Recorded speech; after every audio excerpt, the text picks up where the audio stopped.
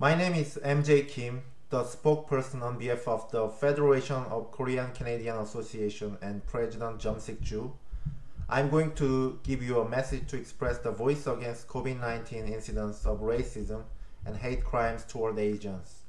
Immigration has been an important part of Canadian history and has an essential role to play in the future of Canada's growth and prosperity.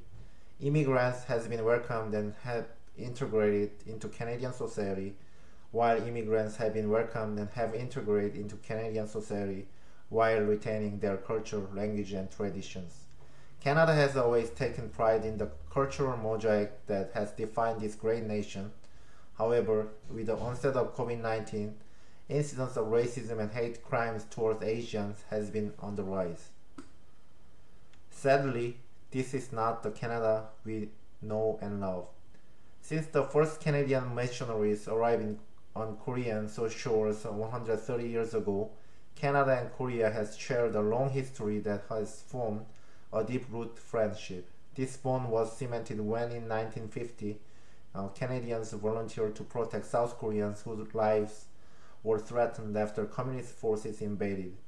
Over 26,000 Canadians fought in the Korean War, and 516 Canadian soldiers died for the freedom South Korea enjoys today. This is the Canada we know and love.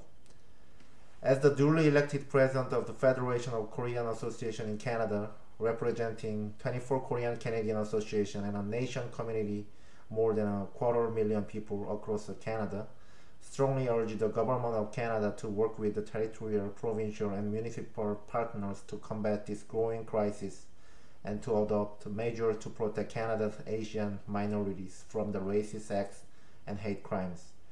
We ask the punishment for the race-based hate crimes to be strengthened. We ask that there be put in place adequate protection and support for the victims of these crimes. We ask that an action group be established to open a dialogue on racism and hate crimes with the Asian community with the goal to end this crisis. Canada has always been a global leader of human rights and has always stood for what is right and honorable in the world. It is our hope that the government of Canada will recognize the importance of Asian Canadian contributions to the fabric of this great cultural mosaic and will do what is the right and honorable by committing to work with our communities to end race-based violence and hatred. Thank you very much.